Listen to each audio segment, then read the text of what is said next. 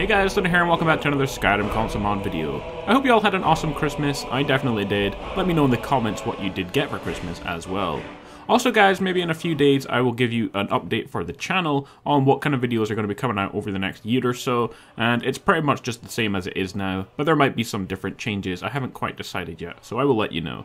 Today's video, however, is all about console mods, and we have 8 to look through. Some of them are not quite brand new, as they have been out for a couple of days as we were on a break, but we will catch up to the new mods in no time. Anyway, we can just start on today's first mod. Our first mod of the day is the smithing supplies chest tweaks. The mod adds smithing supply chests near the forge of each town and village with a blacksmith. Each has 3 chests, one for the Thane of the Hold, for the town or village they are in, and 2 owned by residents or guard who reside there. The chests have a chance to have armor, weapons, ingots, ore, and loads of other stuff relating to crafting. To unlock the Thane's chest, use the player home key received after you become Thane, and buy a home, and all the other major cities that come with a purchasable player home. Overall, this mod is just designed to give a nice and little reward for becoming Thane of each hold, and for you to get some extra stuff to lockpick and steal if you are in the blacksmith area of any of these towns and cities. Our second mod of the day is a small mod, but a nice one called Dwemer Dog Companions. The companions are not just regular dogs though, as they can talk. So the mod adds 3 Dwemer Dog companions with sounds and voices to the Salvius farm near Markarth. The male dog has Dwarven Centurion sounds and has the male Dark Elf voice. The female dog has Dwarven Spider sounds and has the female Dark Elf voice. And the pup doesn't have any voice, but it makes the Dwarven Sphere sounds.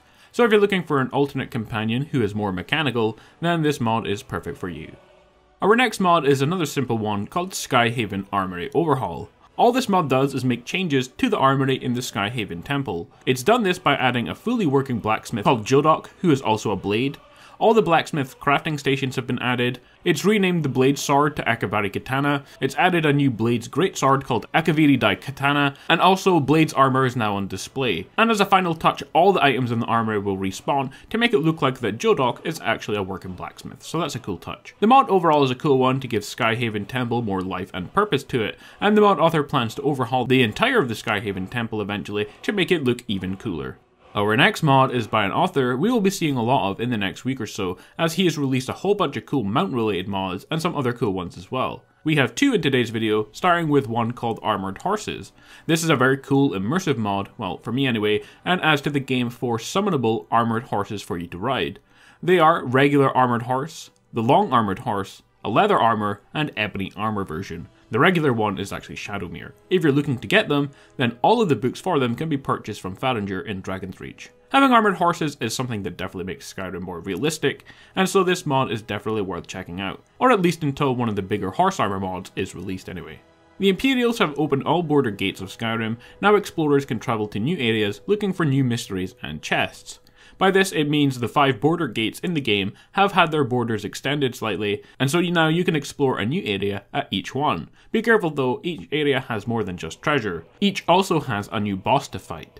So the new locations are White Mountain, Pinewood, Forest Fall, which is the one that I am in the video, Volcanic Islands, and Wasteland. And the new bosses are the Giant Barbarian, the Queen Witch, King Horker, Blackbeard Pirate, and the Barbarian Foreman. The mod doesn't add a lot, but it does add in some extra content for you to do in-game, and also all of these bosses have some good loot on them as well. Our next mod is another one by GG77, who made the Horse Armor mod. This mod is similar to a mod we looked at the other day called Summonable Mounts. Well, this mod is called Monster Mounts, and it adds to Skyrim 64 summonable creatures for you to use as your means of transport, and I definitely prefer this one over the summonable mounts that we looked at previously. There are too many to look through in this video, but you can get some cool things like trolls, frost spiders and werebears, lions, sharks, and even a triceratops to ride on, along with pretty much all the regular animals and enemy beasts in game like wisps, wolves, dogs, mud crabs, vampires, and even dragons. So a really cool mod, and definitely one you should consider downloading. Although be careful, as the way that this mod works, it just simply adds all of these creatures just lying around on the south of Whiterun. So if you have any mods that alter this kind of area, such as the people of Skyrim, then this will conflict with that mod, and it did actually make my game crash. So just remember that when you install this mod. Our final PS4 mod of the day is a mod that has actually been out for a month or so on Xbox One. It has been updated and also released now for PS4, so we can cover it. Also, I can't quite remember, but I'm pretty sure I have not gone over this mod before. I've done so many I kind of lose track, but we will go over it anyway. The mod is meant for late game, or in a level 50 or higher player, as some of the monsters are quite difficult to defeat in this one, and is definitely more challenging than the base Skyrim. It includes elements that might break the rules of the usual level design. Some features are about a dozen new detailed cells, new spells, and new items. So it's basically just a quest that gives you a new area to explore, which is quite fun. Where do you start the quest? Well, if you go northwest of Markarth and southwest of Ragnvald and kind of head up the mountain area, you will find a cabin which allows you to start the quest. Overall, even if the PS4 edition doesn't have as many features as the Xbox One, Jurgholm is still a really cool place to explore, and this mod is definitely worth downloading and checking out for yourself, especially as I really like fighting Dremora, and there's loads of Dremora and loads of difficult enemies for you to kill in this dungeon. Our final mod is a brand new way to travel around in game, and what better way to travel around Skyrim than inside of a TARDIS?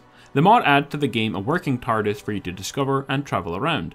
Go inside and activate the controls and power her up, and travel throughout space, not so much time, and every time you do, you're transported to a brand new location for you to explore. I think the destination it chooses is random, although there are navigational controls, I can't quite figure out how to use them. They may just be broken for now. After all, newer mods always have some bugs. But that doesn't take away from the fact that this is a really cool mod and a really fun way to play the game. Enlist the help of a companion and just explore wherever the TARDIS happens to take you. The only thing that this mod doesn't have is somewhere inside of the TARDIS to live, as I would love to live inside of here. But I like the mod a lot regardless if you can live inside it or not. I think I'm definitely going to keep this one installed for now. I always need to explore new places and random locations just for videos, and I'm just going to go wherever the TARDIS takes me from now on. So expect to see some of the TARDIS in future videos. Well guys, there we have it, 8 brand new console mods for Skyrim Special Edition on PS4 and Xbox One. If you enjoyed the video, let me know in the comments, and as always, like and subscribe. In case you're wondering, I have not missed the Fenderic's Magic World mod. I am actually going to make a separate mod showcase for it. I'm planning to make more mod showcase videos on any mod that kind of gets more than say 100 ratings on Bethesda after a couple of days, and this one already has 175 and is a 5-star rating, and it's a really big mod and it seems perfect for my next single mod showcase. So I'll be releasing that whenever it's finished, most likely tomorrow. As always guys, enjoy the rest of your day, and I will see you all next time for more Skyrim Special Edition. See you all then.